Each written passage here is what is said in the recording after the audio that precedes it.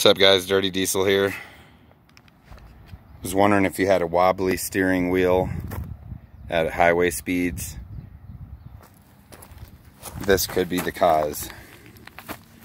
It is the cause if it's broken. You could see it's shredded all out right there. And this one is shredded 100% all the way around.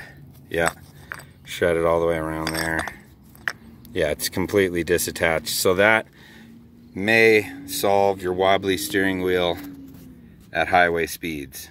Those are the rear control arm bushings, or I mean front control arm bushings, but the rear bushing of the front control arm. And I also uploaded a video on how to do it. So Dirty Diesel out.